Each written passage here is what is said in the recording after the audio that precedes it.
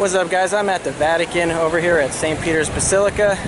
Just did the papal audience on Wednesdays that Pope Francis does, and didn't get a chance to shake his hand or anything, but he drove right past me. Anyway, I'm gonna go check out a place called Alice Pizza. It's not too far from here. I heard a lot of good things about it. There is a bunch of pizza places in Rome, obviously.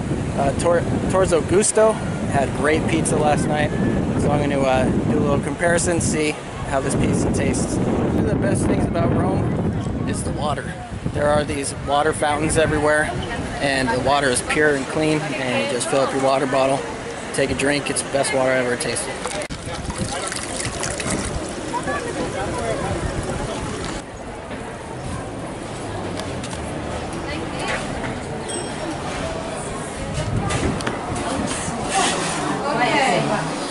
Qu'est-ce que tu veux, toi?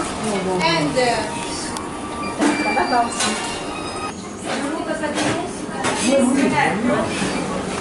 Alright guys, so I had to find a place like in the sidewalk to sit. There's no other place to go. I tried to sit in some steps, some guys shooed me away. So I got the basic cheese pizza here. Looks great. And then looks like tomatoes, onion, and anchovy. So I'm going to, don't usually eat pizza with anchovy, but I'm in Italy, so I'm going to see how it tastes. Here's the cheese.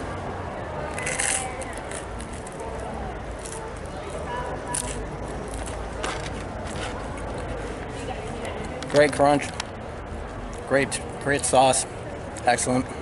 Listen to this crunch, so good. I'm gonna try the pizza with the anchovy and tomatoes, and looks like there's no cheese on it, so it's gonna be interesting. Make sure and get a bite of anchovy.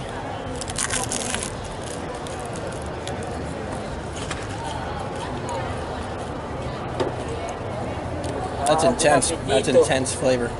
I give Alice Pizza 4.5 out of 5 stars. It was excellent. If anchovies taste great on pizza, you know you're doing a great job.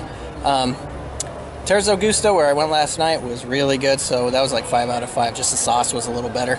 But you know, anywhere you go in Rome, Italy, you're gonna get good pizza. So, all right, I'll see you guys on the next video. I think this guy wants my pizza.